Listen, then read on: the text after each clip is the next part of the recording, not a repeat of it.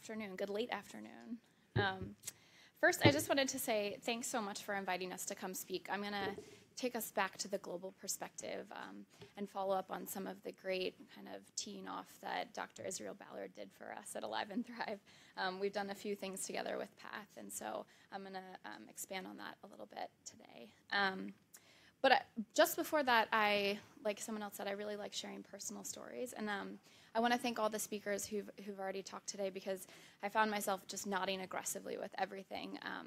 Myself being a NICU mom, something that Dr. Rice said this morning really resonated with me, that you can have all of the knowledge about something in the world, but until you're actually experiencing it yourself, you realize that you absolutely know nothing. And there's so many challenges that come up from that. So, you know, when I was pregnant, I chose a baby-friendly hospital in the Washington, D.C. area.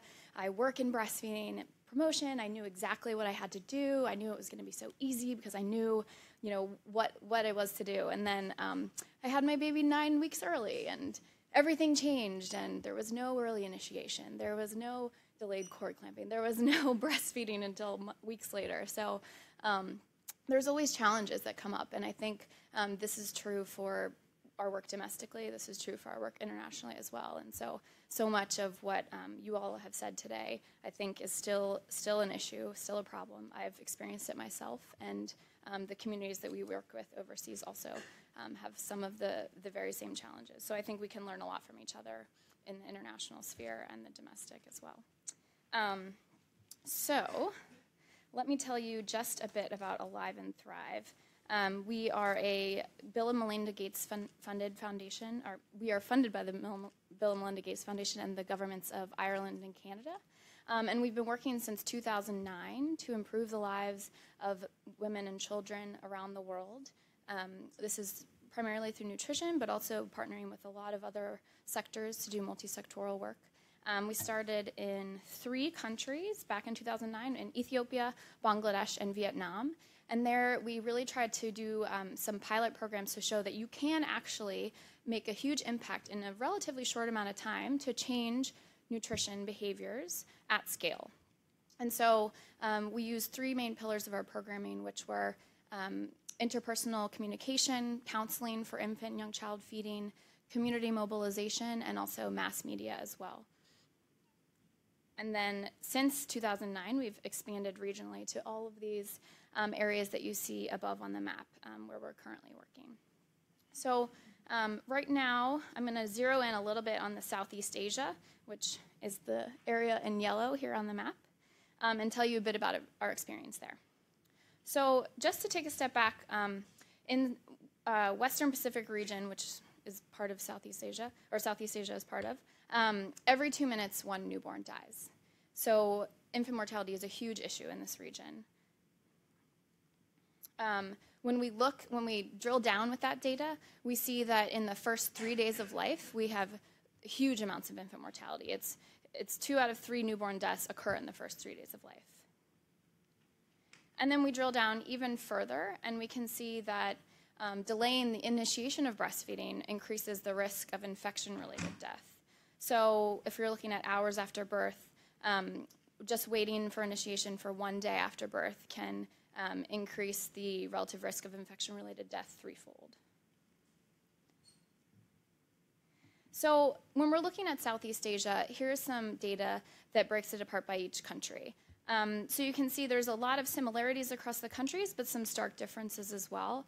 And it's a little confusing between the early initiation and the C-sections, but you can just differentiate that the early initiation is first. You see really high rates of institutional births. In most of the countries, except for notably in Laos and Myanmar, there's low rates of institutional births. We have growing rates of C-sections in many of these countries, which this map doesn't accurately depict, but you can see it's happening and it's growing. And then we have really low rates across the board, almost, with early initiation of breastfeeding as well.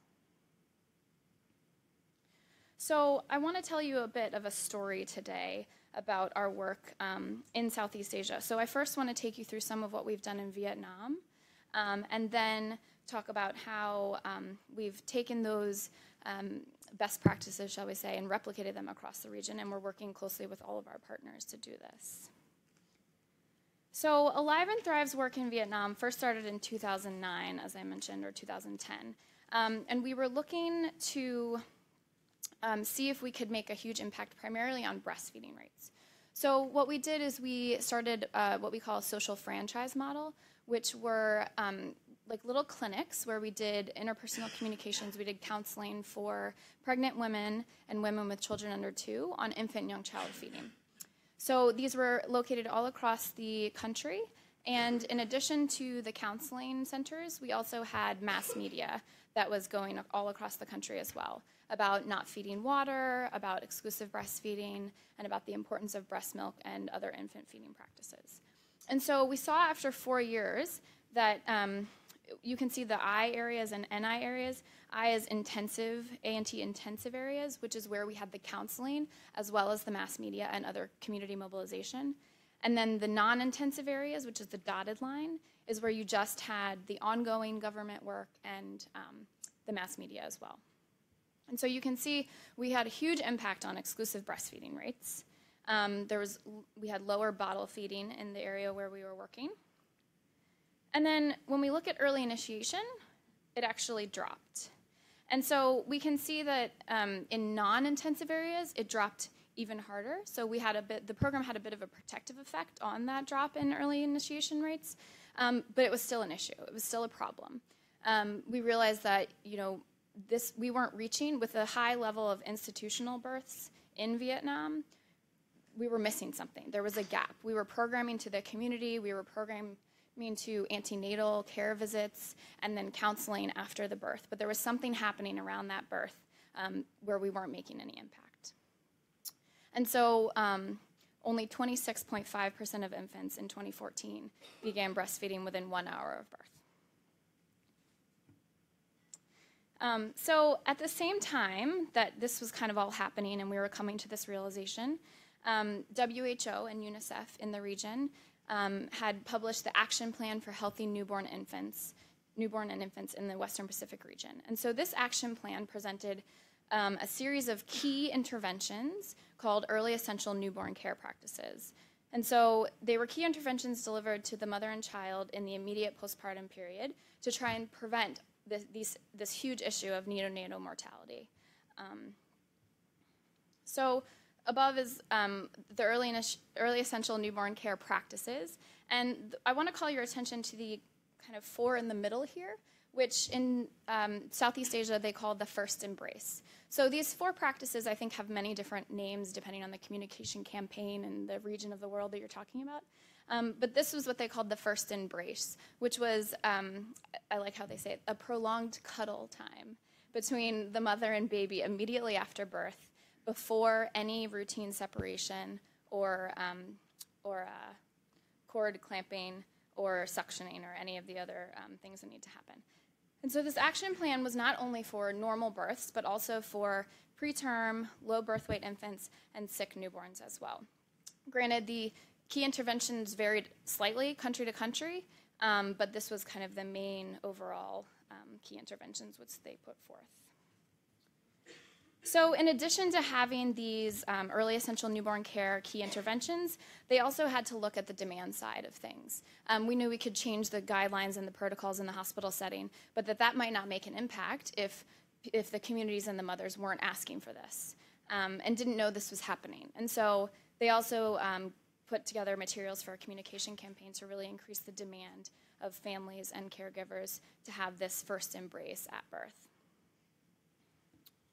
So what Alive and Thrive did in Vietnam was we worked directly with the Ministry of Health and other partners as well to pilot these guidelines, the national guidelines in Vietnam, based on this action plan for early essential newborn care practices. So we piloted them in a couple of health facilities, and then once the guidelines were finalized, we helped do capacity building to roll them out in seven different provinces as well. And so these were first implemented for all vaginal deliveries in health centers in these 7 provinces. And when we talk about capacity building, here's a map to show the ones that Alive and Thrive supported, which if you don't know Vietnam may mean nothing to you, so I'll skip it quickly. But what we meant by capacity building was it wasn't just your typical training where doctors and nurses sit in a room very much like this. Somebody stands on a podium and lectures. It was really a coaching opportunity. It was one-on-one or small pairs or groups of people that were in the hospital, in the delivery room, in the ANC visits, and they were really working directly with the doctors, not just in OBGYN doctors, but all across the board. They had infectious disease doctors, they had neonatologists, they had all of the different classifications. I'm not a doctor, so I don't know all these things, but anyone who's involved in birth and any birth complications throughout the entire life cycle for the mom. So it was that, along with supportive supervision, in order to make sure that they were constantly watching what was happening, not constantly, periodically watching what was happening, and to self-correct at that exact moment, rather than having to go back and then just tell someone what they did right or wrong later. And then we had the monitoring, which was really important for us. We worked within the hospital and the ministry monitoring systems already in place, the HMIS systems, but we also added our own indicators, and then what we did was we made sure that we were analyzing those reports and to be able to feed information back to say, this isn't working, things aren't changing in this hospital, we need to do more supportive supervision and the like. And so our initial results were great across all of the provinces in which we worked. We had rising early initiation rates. You can see the graph starts right before the training, and so it immediately jumps up across all of the provinces, and it stays relatively high. But we can see that we still have an issue with cesarean deliveries. It did increase, even though the guidelines didn't specifically say they were for cesarean, but it didn't increase very much, and we still had a huge gap between vaginal and cesarean. And we also knew within the context of Vietnam that we had increasing rates of cesarean sections. It increased from 20 to 28% in just that 3-year period. And part of the reason was because in Vietnam, families believe that there are certain days that are more auspicious than others. So families wanted to, or mothers wanted to deliver on a certain day rather than another day. Your child could be angrier if they delivered on a Friday versus a Sunday. So there's lots of those types of things in the culture. We also had the doctors preferred C-sections.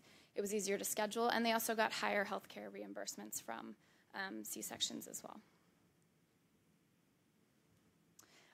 So we had this gap that we identified, and so what we did was, and this monitoring data helped us identify this gap, essentially. Some of the challenges are listed here, why there was such a gap, additional to what I just said, but that providers had limited skills. They didn't feel like they had time to perform this when there was a C-section involved because there were so many other pressing needs and things that needed to happen. So what we did is we, again, piloted the same guidelines with modifications for cesarean deliveries with the Ministry of Health and partners again, and we piloted them in different hospitals, and then we finalized them and rolled them out in all of the provinces where we were working. So we did the same aspect of capacity building, this coaching, supportive supervision, the exact same thing, but for C-section specifically, in addition to the regular normal deliveries as well. And so here were the results, starting from the very beginning all the way through to the end of this work in Vietnam. So this was Da Nang Hospital for Women, which was already the best performer. This is kind of the best case scenario in Vietnam. They were one of the champions of this work from the beginning. You can see that their rates of early initiation were already very high to start with. But we still had improvements, and especially when you look at the cesarean gap, we had vast improvements in Da Nang, and we really closed that gap almost immediately as soon as the guidelines were released. Here's another one, just a little bit of a different scenario in Quang Nam. They started off relatively high for vaginal deliveries, much lower for cesarean. It jumped around a bit. You could see when the training happened, a lot of people applied it to cesareans anyway. And then it leveled off, and it didn't really increase until we rolled out the guidelines and the trainings around the 1609 or 1611 mark, which is year first and then month, in case you're curious. And then it improved, but we still have a gap, so we can see there's still work to do. And then in Hue, very low rates of early initiation for cesareans in this facility. It jumped around, it stayed very low, and so in this case we could see, you know, we really needed to do something here. They really needed to do more training, do more supportive supervision, and where I circled here is right when the guidelines were officially released and they finally got the training for the cesareans. You could see that they had huge improvements that almost met exactly the rates for vaginal deliveries. drop off a little bit at the end, which is disconcerting, so there's still work to do. And this is just an aggregate of all the results across all of the 7 provinces. So you can see uniformly across all, there's lots of regional disparities as I just presented, but we can see the huge difference between cesarean and vaginal here, and then how it did start to really close that gap after the cesarean guidelines were also released. So there's a few factors that enabled success. These were national early and essential newborn care guidelines that were rolled out. It wasn't something that a program was coming in to do or a few hospitals wanted to do. It was something that was really mandated by the government. We had active leadership in all of the facilities that really held practitioners accountable. It wasn't just a matter of, how do we change a provider behavior? It was really coming from the top down, and especially in a culture like Vietnam, that means a lot. You have to consider whether that's as important in other places that you're working. But in Vietnam, that was really important. And then also just this on-site coaching. It wasn't just a training or a one-off training. It was really a continued immersive experience in the hospitals to make sure that they were rolling this out and rolling it out correctly. And so what does that mean now for the region? So this, as I said, started in Vietnam. And actually, I do want to mention, too, as Kirsten had said, this is happening in the context of also them developing the first human milk bank in Vietnam, which is a key piece of any early essential newborn care protocol in place. And so I actually had the pleasure of going to Vietnam just 2 months ago to see the human milk bank in action and to see all of these guidelines actually happening, and it was a really exciting thing to watch. And so that's also a key piece to the success of this story, is having that donor milk in place for the sick and premature babies and low birth weight babies as well, to be able to provide the human milk for them also. So what are we doing in the region? We are working with governments in a number of these countries to also roll out similar guidelines. And we're also working to ensure maternity entitlement protections, to look at baby-friendly hospital initiative as well, and other kind of policy type level changes.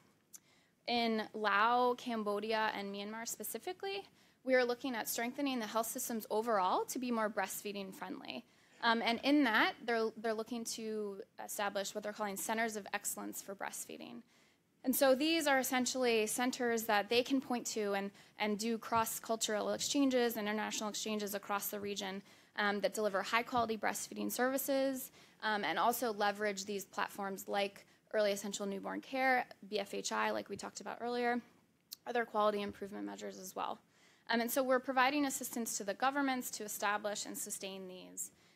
And some of the ways in which we've done this is we recently hosted a regional advocacy workshop in Da Nang with, again, a bunch of partners and other governments in the region to share experiences, learn from each other. I think that the picture that you presented was from that. Did you go? Oh, that's fantastic. So you can probably talk about this more than I can. But different workshops like that have been hosted over the last few years. And they're also building on this momentum in the region to really share and learn from each other. And Alive and Thrive and other partners have been there to help coordinate that learning and sharing. And then in that workshop and in other forums, country teams have developed roadmaps and strategies for breastfeeding-friendly health systems. So this is not just looking at delivery, like I was explaining with the early essential newborn care, but it's looking at the entire health system. Antenatal care is one of the huge aspects that is a focus of this as well. And so what does this mean? This is just some examples. There's a lot more that I could go into in this slide, but I'm going to keep it very brief. But you can see that according to the UNICEF building blocks of a healthy health systems, there's leadership, financing, workforce, service delivery, supplies, technology, information, and resources. And so among that, we have to look at each level of those building blocks where we can ensure that we are a breastfeeding-friendly health system. So in Vietnam, we have the 10 steps to successful breastfeeding. We have BFHI that is being taken over by the government to help them have them help certify the health facilities, like Ruth was saying before, that California does. In Laos, we have counseling as an essential component of ANC and PNC guidelines. And so there's different things that countries have done, and the beauty of this cross-learning is to be able to share these successes and resources and everything with each other to ensure that, as one country in the region is gaining momentum and increasing and improving, the other countries can do the same as well and learn from each other. So here are just some of the key partners that we are working with in Southeast Asia specifically. This is not something that Alive and Thrive has done on our own by any stretch of the imagination. And some acknowledgments for those that have helped pull this presentation together and this work as well. And again, special thanks to Giacomo Perosi, who took many of the beautiful photos on the trip that I went with him to Myanmar and Vietnam. So it was wonderful to meet so many of these families and see firsthand the work of early essential newborn care. So thank you so much.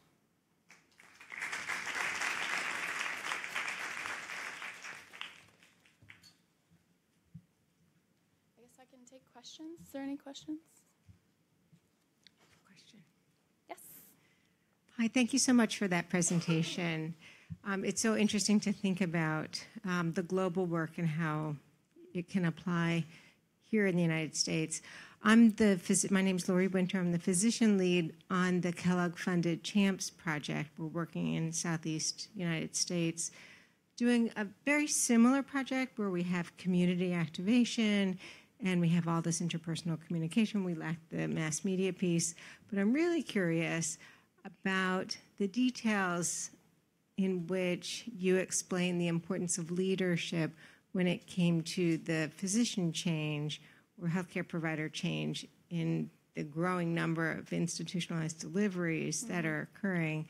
And is part of that leadership the institutional leadership, or is it really external coming from governmental input? And is part of our challenge maybe here in the United States the fact that we can even have institutional leadership and yet without sort of that governmental leadership, it may fall on deaf ears when it comes to physician engagement and physician change. Yeah, that's a great question. I think, putting my social and behavior change hat on, I think context really matters here. And presenting what I did for Vietnam and talking about how we're taking it to other countries in the region, we knew this going in, but we're realizing even more that it's very different. Vietnam is a very different context than a lot of these other countries.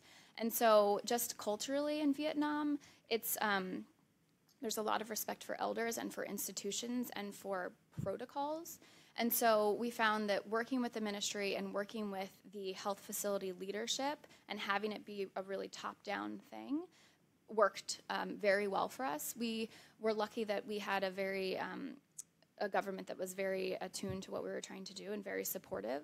And so there were struggles, I'm sure, in certain facilities, which you can see some of the rates, especially for cesareans. There was a lot of pushback for cesareans.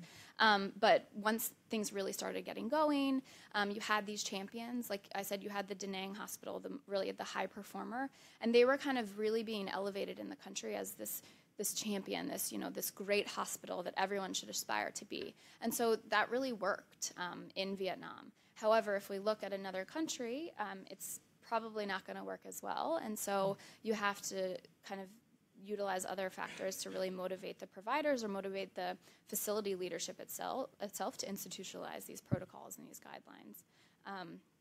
So not knowing the U.S. context as much, I can't really, I've learned so much today about Medicare and ACA and all these things because I really don't work much in the U.S. But yeah, I think just doing enough formative research to figure out really what motivates the providers and what motivates the hospital to institute one guideline versus another could actually help you figure out how you can actually make a change, because I think it is really different. Sorry, that's kind of a non-answer. Thank you. Thank you. I'm just curious who's providing the training and who's ending up. How are you preventing from being humanitarian colonialists?